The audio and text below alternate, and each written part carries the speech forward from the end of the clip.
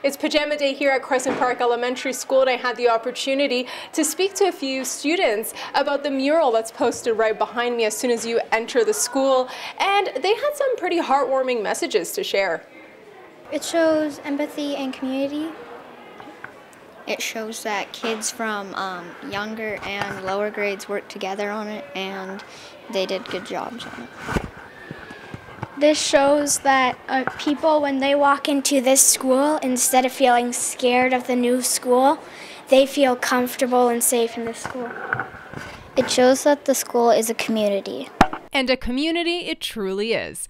It took over 200 students to work on 2 murals mounted inside the school, and some students were placed in pairs to work on a single canvas. And the hearts were no coincidence, since they were created around Valentine's Day.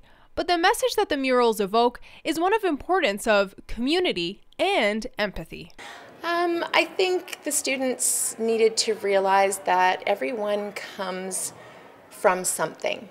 That if someone's having a bad day, that they need to put themselves in that person's place and realize and understand them better in order to feel for them and in order to make their day a little bit better. Seeing, listening, and using your heart is a big part of this community. Empathy comes from your heart. Like, you have to care about that person enough to know like how they're feeling and like to put yourself in that person's shoe.